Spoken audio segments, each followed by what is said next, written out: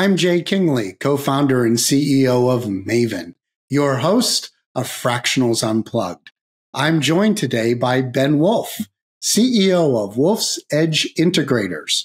Wolfs Edge Integrators provide fractional integrators to companies looking to create order from chaos. Their fractional chief operating officers or integrators have all owned or run businesses. They focus on helping CEOs of small and mid-sized growing businesses scale and manage their companies. Ben is based in Long Island, New York, or is that Long Island? I'm not sure, Ben, but in any event, welcome to the show.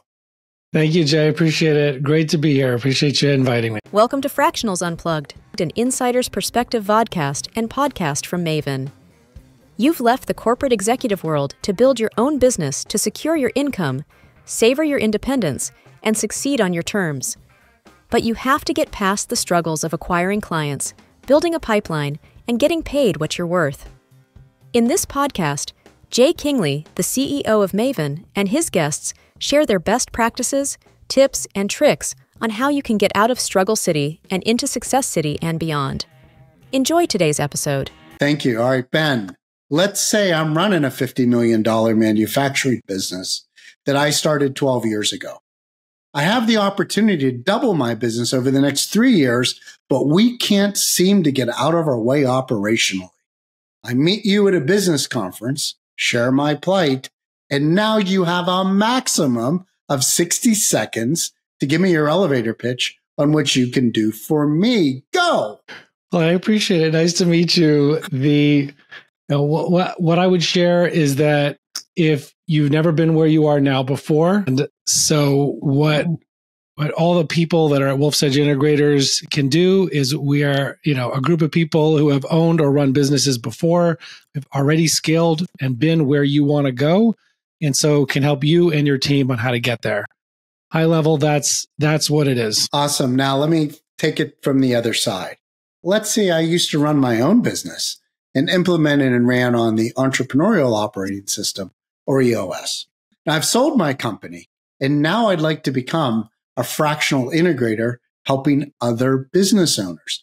What opportunities can Wolfs Edge Integrators provide to someone like myself? Well, the people who join Wolfs Edge Integrators are those who want to be part of a team. They, it's like John F. Kennedy said, ask not what your country could do for you, but what you could do for your country. People who don't just want to get leads, that's not the kind of people we are looking for. We're looking for people who want to be part of a team, want to give to a group of colleagues, and have what I call the 3 mores of fractional leadership. That is what we try to have for all the members of our team, which is people have more fun, more flexibility, and more money. So what that means is more fun in the sense of doing work that makes a big difference, changing the lives of the business owners, of their teams, of their families, and all the mortgages that get helped being paid, and less stressful lives that get had by doing challenging work. So that makes it more fun. Also more variety because you're working with multiple clients, not just one job.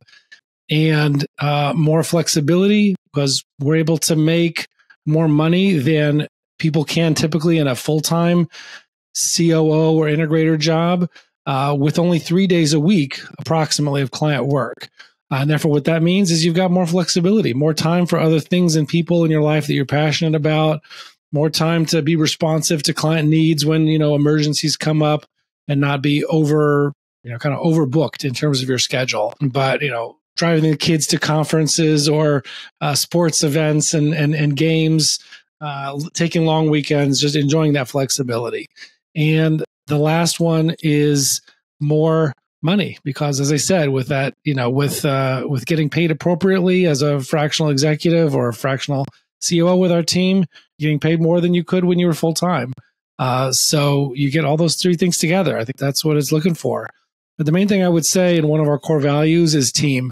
It's people that want to be part of building something great, not just building their clients' businesses, which you'll eventually leave at the end of the engagement, but building up our firm, that is collectively making a huge difference among many people's companies, and having all of us build that together. Well, some people might call what you've described the Holy Trinity. So I think it's a compelling trio. I want to explore a little bit with you the difference between a fractional chief operating officer and a fractional integrator. Now, in my conversations, and I could be wrong on this, Ben, but I normally hear the term fractional integrator associated with those who support the entrepreneurial operating system, or EOS, which is one very well-known approach to providing process and structure to eliminate operational chaos. But it's far from the only approach. And most of the operational folks who aren't EOS devotees will call themselves a fractional COO as opposed to a fractional integrator. Now, I know that you covered that space, so perhaps you could educate our audience and frankly myself on the difference between a fractional COO, a fractional integrator, and where does EOS fit and not fit in this world? Well, the way I use the terms, and I do use them interchangeably, whether it's COO or integrator, I do use them interchangeably because even the term fractional integrator or integrator is used by many people in no connection with EOS. So it is sometimes used very often not in connection with EOS. It's not an inherently connected term. It's not a trademark term of theirs, which they would acknowledge. And so that's the thing. I use the terms interchangeably. I use it to refer to the leader of the leadership team, the number two of the business under the owner or founder, or whatever he's called or she's called. And so that integrator is not specific to EOS. What role does EOS have in this? And I would say for us, it is important that any client working with us either is or is willing to, even if they're not already, use a business operating system, whether that's EOS or Pinnacle or Next Level Growth or Catapult.ai is a newer one, or any of the others out there that have to be willing to use one, because every business needs a business operating system. No business can be healthy and successful if it doesn't identify what its goals are, have ways of creating accountability, doesn't have metrics, certain basic things that a business needs, core values. These are things that every business needs and existed, like EOS would tell you, existed for thousands of years before. It's eternal concepts, not specific to them. And so people need to be willing to have one.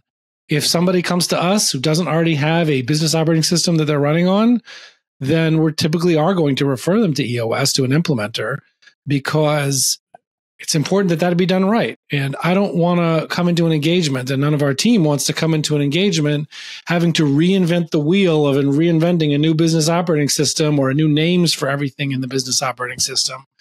That is just a waste of time and energy. We'd rather spend our time working on our client's business, their goals, their problems. Like, that's what I'd like to spend our time and energy on, not reinventing the wheel when it comes to an operating system. So we love using an out-of-the-box one.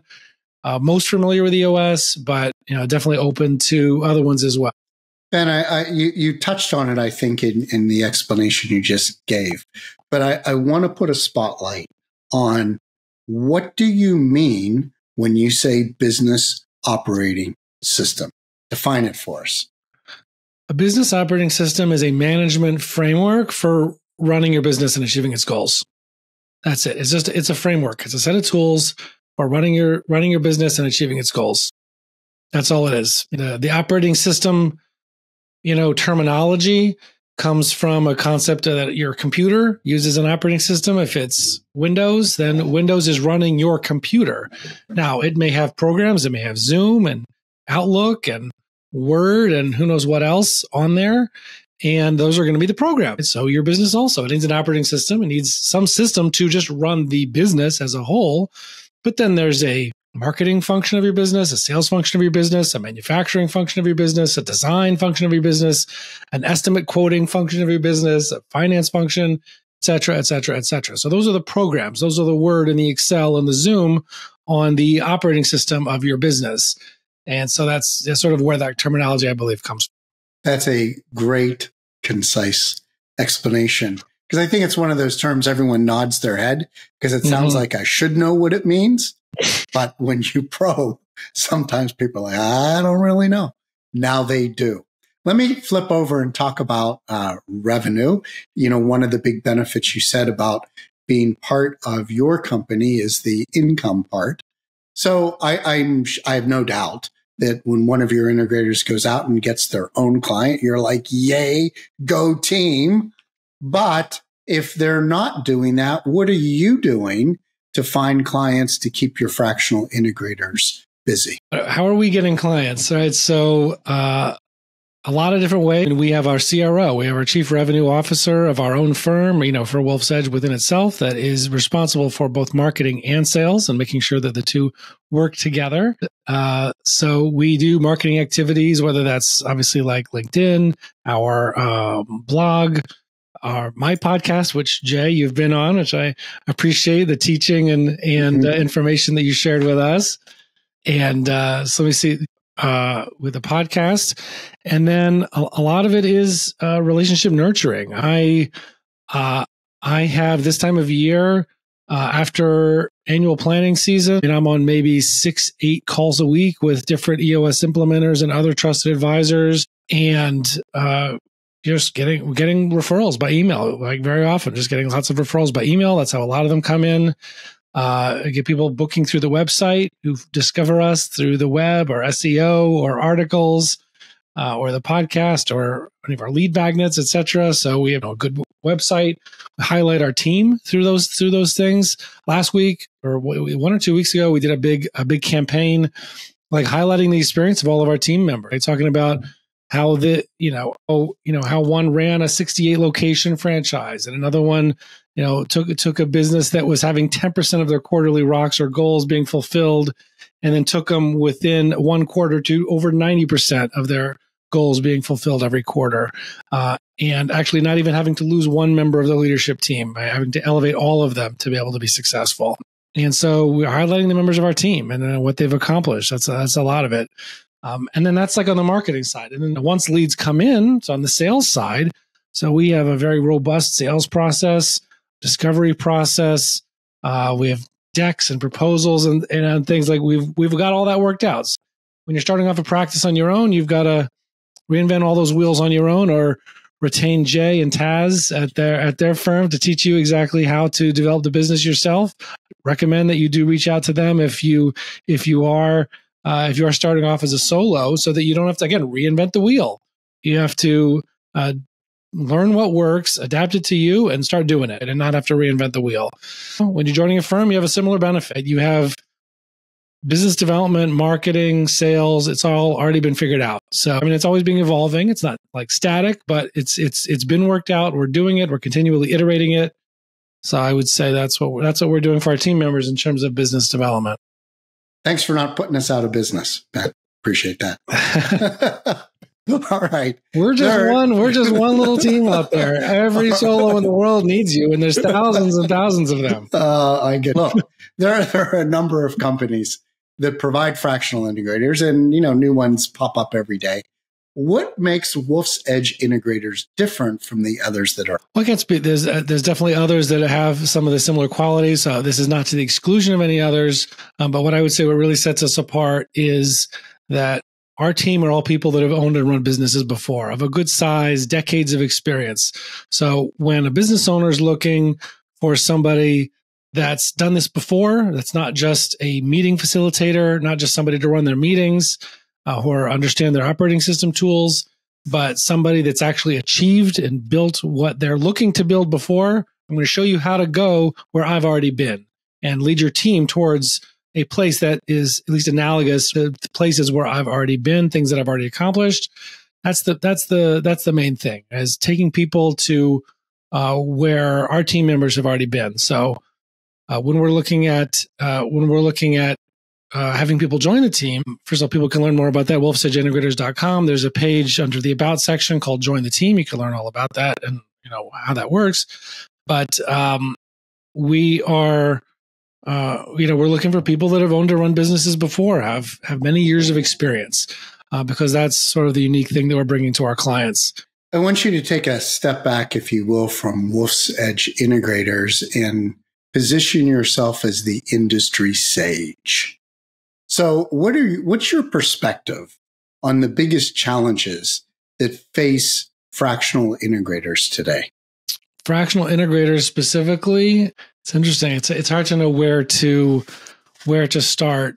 I believe that the need is great. There are 4.5 million businesses, according to the Department of Labor, that have between 10 and 250 people in them in the United States alone. And 10 to 250 people, right? So there's people that are big enough to start needing a leadership team, and like 4.5 million businesses and tens of millions of employees whose lives are dependent on those businesses. And 90% of business owners are not serial entrepreneurs. They're not people who have built businesses before. Most of the people who are building small and mid-sized businesses are those who have not done this before. They've never been as big as they are now in a business that they ran, maybe an employee, but not as a business that they ran. And so the challenge is not whether there's enough clients. The challenge is not whether there's not enough people who need the experience that you have running businesses that you've done before. The challenge is, I guess, awareness of that. The challenge is having enough people out there who know who you are, who are trusted advisors and will refer you to the people that they know and the people who have a need.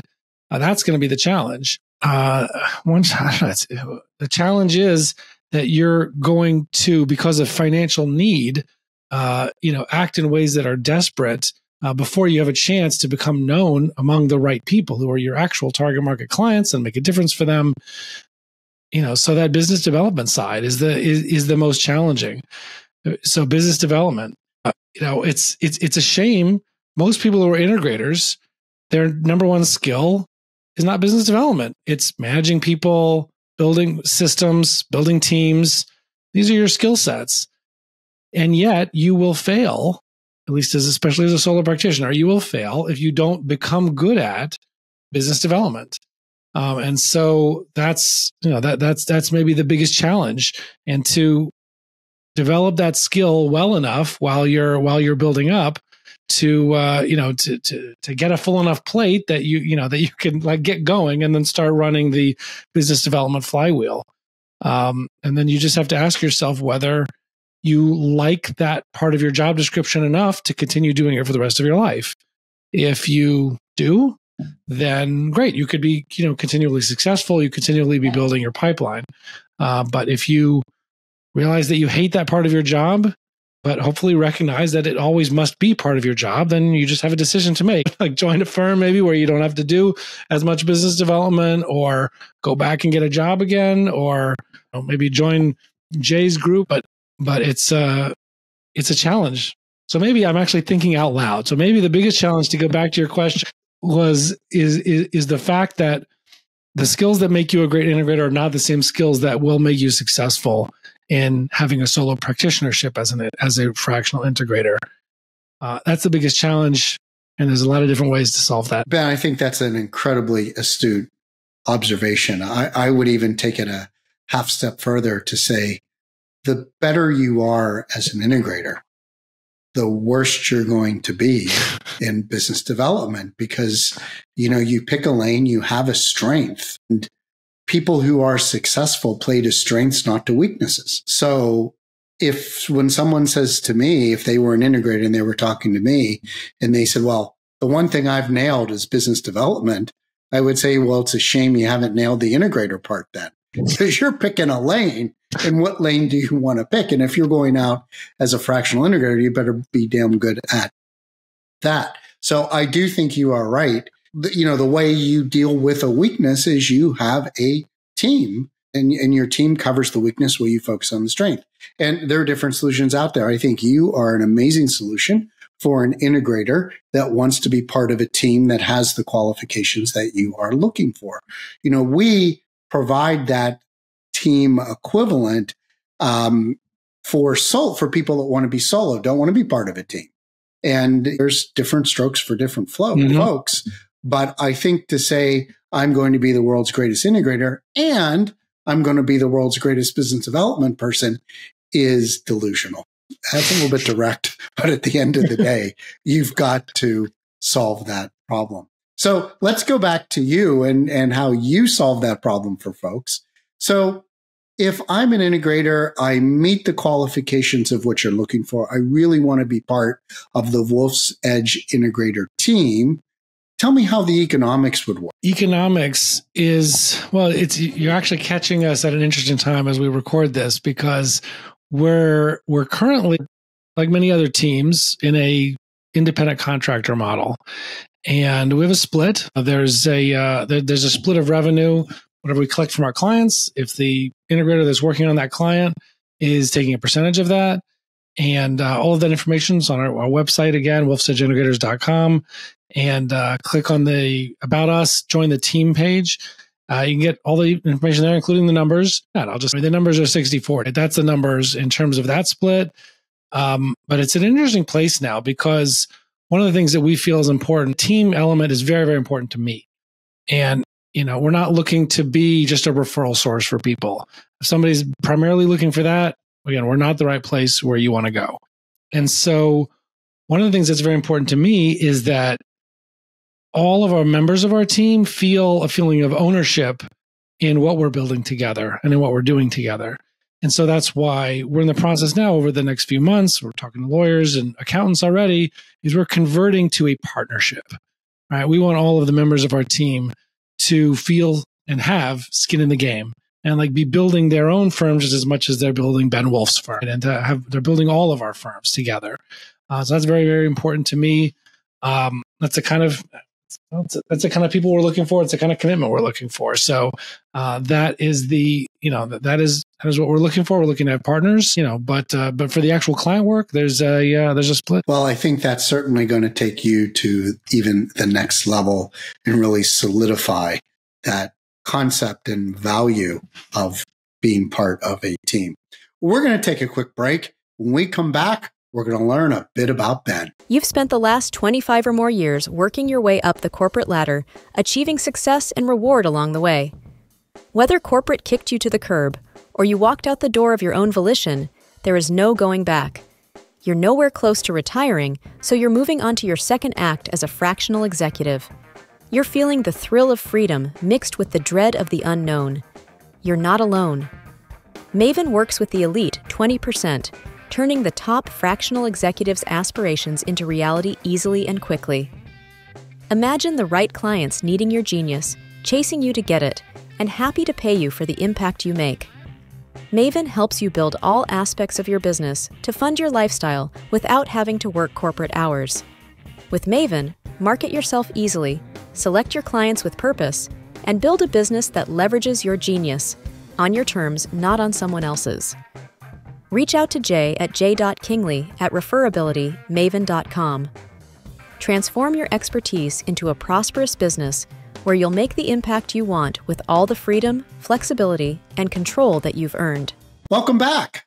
We're talking to Ben Wolf, the CEO of Wolfs Edge Integrators, who provide fractional integrators to companies looking to create operational sanity out of chaos. Ben, let's find out a bit more about you. Let's start with, what's your biggest professional accomplishment? Professional accomplishment, I would say, is the first company I grew up in entrepreneurially and did not have the experience at the time. That's where I gained the experience of building a business, where I came from being a corporate bankruptcy attorney at a big firm in New York City, no entrepreneurial background at all. Ended up through a very interesting series of events at a healthcare startup, and grew there. It was zero revenue when I started, and had the opportunity, again, through a strange series of events, to build most of the operations of this business and grow the business from that point of being the first full-time employee, together with joining with the founder, and ultimately growing to over 130 people and over 100 million gross revenue by the time I left. And just the accomplishment of all different areas of the business and just all figuring it out. All just figuring it out, what works. Hadn't done it before, but it was a stressful and thrilling experience to build that business. I would say initially, at least, that's the biggest professional accomplishment That was a lot of fun. Well, I don't want anyone to accuse me of not being fair and balanced. So I must ask you, what is your biggest professional failure? But what I think we're most interested is, what did you learn from it? And how did that shape what you do today? It's interesting. I would say the hardest period was right before I joined that company that I just mentioned. Right before I joined that, I was coming from that law firm, and I was laid off from the law firm, and I was unemployed for 5 months before that opportunity came about. And it was very scary, very stressful, and trying to put on a brave face, very confident in my affect. But my wife was very supportive. I was looking at law firm jobs, bankruptcy department jobs. I did a Clifton Strengths Finder with a friend of mine who was a official certified person in that, and try to look at, so what are my other strengths? What are some other areas where I could look at, as you said earlier, focusing on strengths rather than weaknesses, and where I could do something that I could make a good living and still make a big difference in a way that I couldn't before. And so that was a whole exploration, all different kinds of jobs that I was looking at there before I get this interesting place came about. And I guess what do I learn from that experience is why was I at the law firm to begin with, right? I didn't love it. I was looking for a couple of years even before that for another job. But I had a skill set in certain areas of it, but looking for where the paycheck was and what I could do and just make the money to support my family. When I think about applying that lesson or that problem, I should say more than a lesson, to the fractional executives that I talk to and people ask, what sort of product should I do? I've been a CTO, I've been a COO. People say I've done all these different things, I've accomplished all these different things. People have decades of career. What should I do? How do I narrow it? What should I sell myself as? Don't sell yourself as all those things that you could do, because people will just think, oh, he's just desperate for work and he'll just say anything. And so I ask them to look at, I don't know what advice, I'm sure you give people advice. Maybe it's different, maybe it's the same. I tell people to look at the Venn diagram of 3 factors of what's something that you love doing, that there's a market that people will pay for, and something that you're really good at and you could make a real impact in.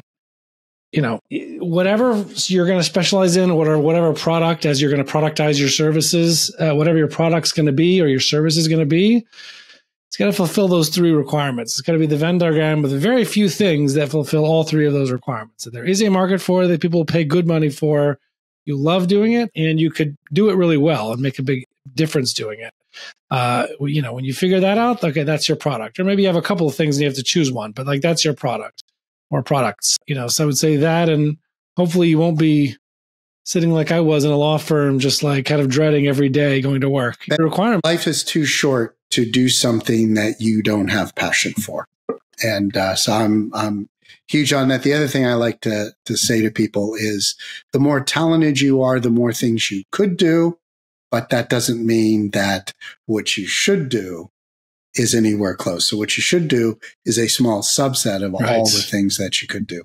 And that focus is important. And I think your Venn diagram, exactly the way you think about it. Now, you talked about moving from a contractor model to a partnership model to solidify team. But what else do you foresee for you and Wolfs Edge Integrators over the next 12 months?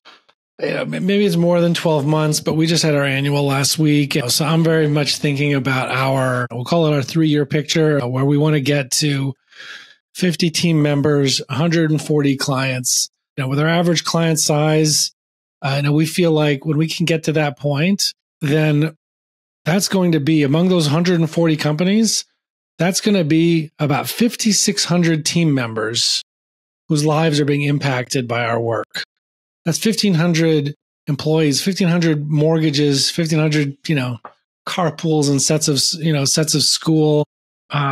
When people are able to support themselves, people are able to not be stressed out by having toxic people at work, because again, maybe they don't know how to get out of that situation. You have somebody that's really effective at work or at your business, You don't know how to get rid of them because they're so competent.